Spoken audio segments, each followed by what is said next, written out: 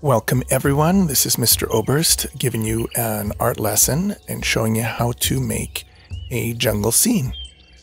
Now the grade 2s already started this lesson before we had this time away, and we did make a background as you saw in that little intro, but what I'm going to do today is show you how to draw the animals first. So I'm going to, this particular lesson will be the monkey and this hippo that I'm going to show you, and they're going to be kind of cute jungle animals. So we'll start the drawing and then I will go into the coloring. So the first drawing we're going to make is a monkey. So the very first thing we're going to do is we're going to create a nose, just a simple circle, and that will be kind of our central area, and then the mouth is going to go around it, or at least the face part of the mouth. Now comes in the actual mouth details. So we're just going to go a little bit on the left there, curl it up, a little bit on the right, curl it up, and put that little part in there to show that he's smiling. Now we're going to go around here and make the eyes. So we'll just kind of make, looks almost like an M. And then just a little part at the top of his head will go in right there. We're going to put a lot of little dotted eyes for our animals to kind of keep it consistent with the style. I'm going to put some ears now. That's the inside of the monkey's ear on the left and on the right.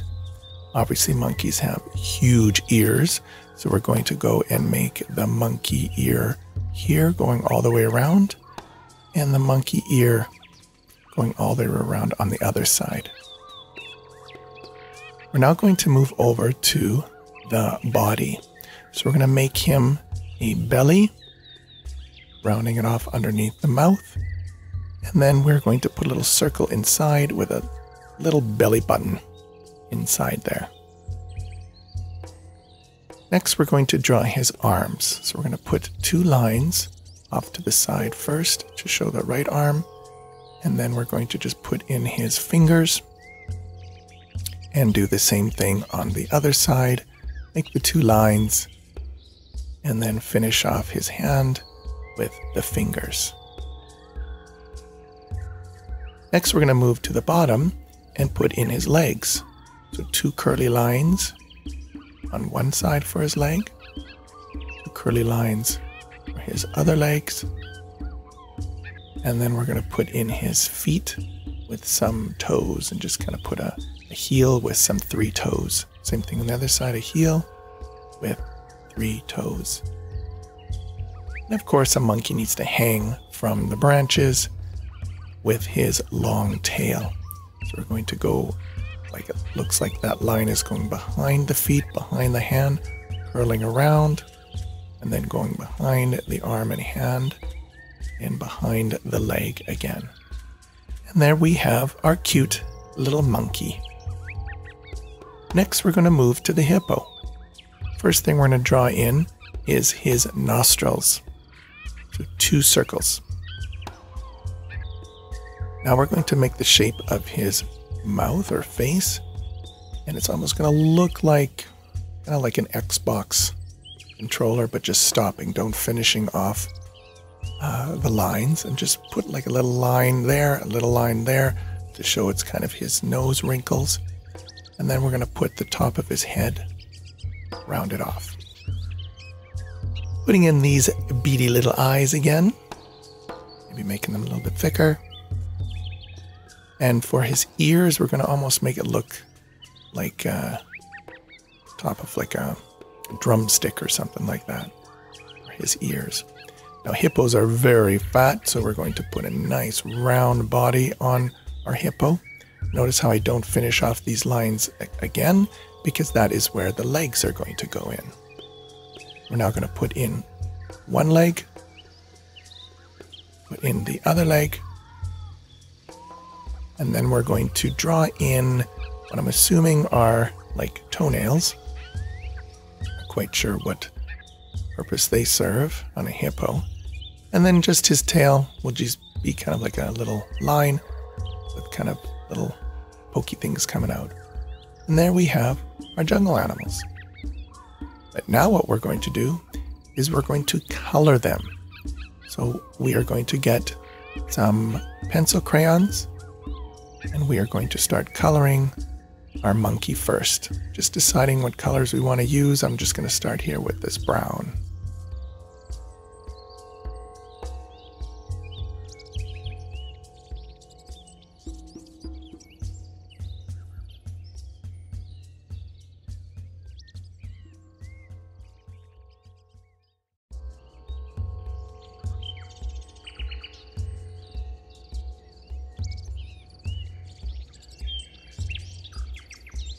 Now, as I'm doing this and I'm coloring it, I'm thinking probably for the next instructional video, I will fast forward these parts, but you can probably just fast forward on your own on this video so that you can kind of get a, kind of a sense of where I'm going with this. So I'm just going to continue to color, put in some brown. I might move to some yellow and some orange later. And get lots of color on our animals.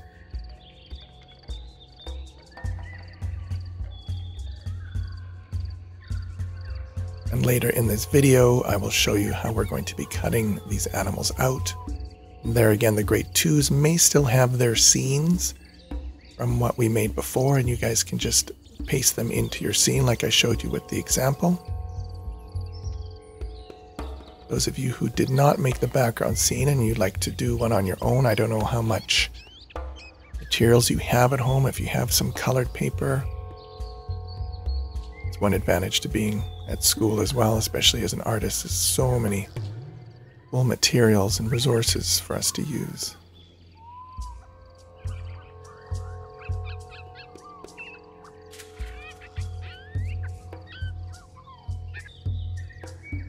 And notice, even though I'm using one color of brown, there's different shades we can do with this. We can go dark, we can go light. This gives it more character and more detail.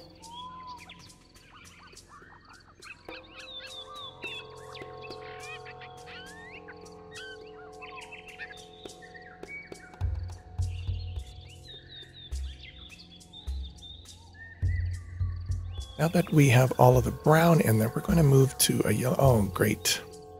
Of course, these pencil crayons tend to break sometimes. These are the watercolor pencil crayons that I brought from school, and they don't work too well sometimes. Break quite easily. This one feels like it's about to break again, too. I'll just finish putting a little bit of yellow in here.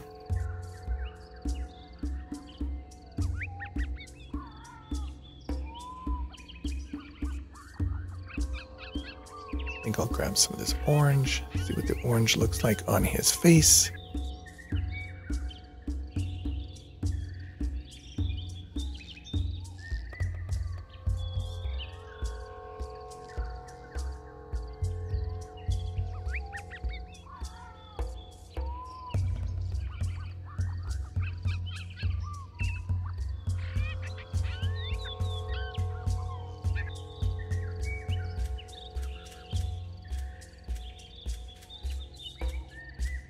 Put a little bit on his belly here.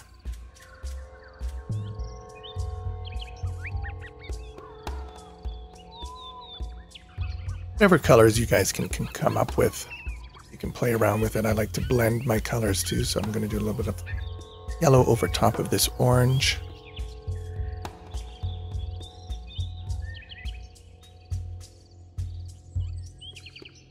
Oh, and there it breaks again.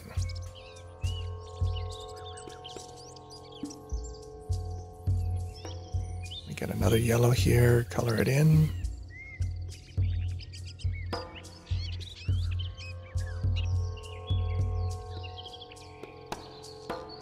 And get that orange again. And, oh, red. Let's get that orange again and fill this in. A little bit of blending again.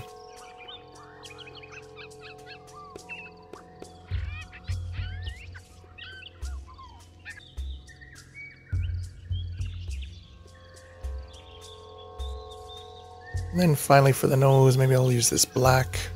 Let's do maybe a black nose, from dark to light. We don't color it all in, make it look like there's a bit of a highlight.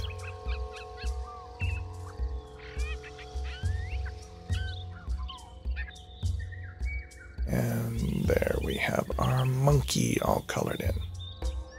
Now moving over to the hippo, those are pretty much gray, but that's boring. So I think I'm going to grab this purple. I'm going to start make a colorful look on this hippo and start filling in some purple here. Notice when I do color, I know I've mentioned this with some of the classes before, try and go in one direction. It just makes it look a little bit better, more what's called uniform and less scribbly.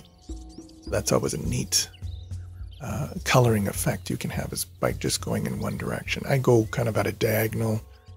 If you want to go up and down or side to side, but just be consistent or be the same with the direction you color it in.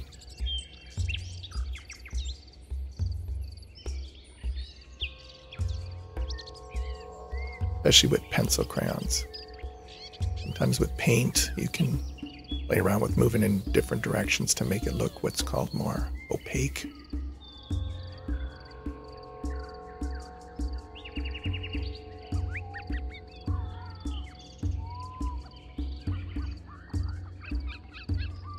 And for the ears here, we're just going to go really dark with the purple. It looks like it's a different shade, different value to it. Might as well make them all purple. I think any other color, the hippo might look a little goofy. But maybe do his toenails and nostrils a little bit different.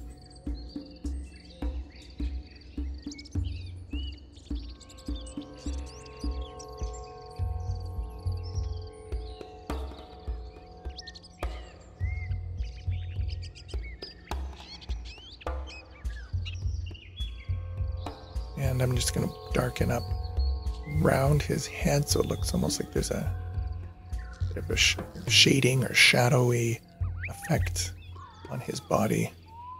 His neck, his head is sticking out.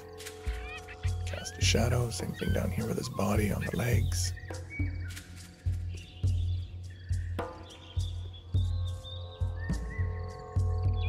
And we have our two jungle animals. Just going to finish up his nails here. Bit of orange.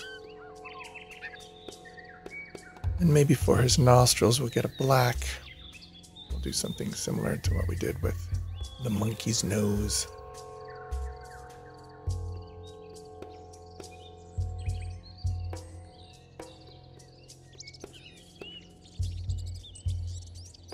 Right, let's cut these guys out now, because ultimately we want to cut them out and put them into a scene. So we are going to get our scissors and cut them out. So what I like to do is instead of cutting out the details on this big piece of paper, I'm going to cut them out individually. It's kind of around like this, and then I can cut them around with a little bit more detail. And I'm not going to bother with making it perfect. I understand with you guys, you may not want it, or maybe a little bit more difficult, or you want to have your parents to help you. But that's essentially what we're going to do, is we're going to cut out those animals and put them in our scene for later. And I'm going to do some more lessons on how to do some other animals.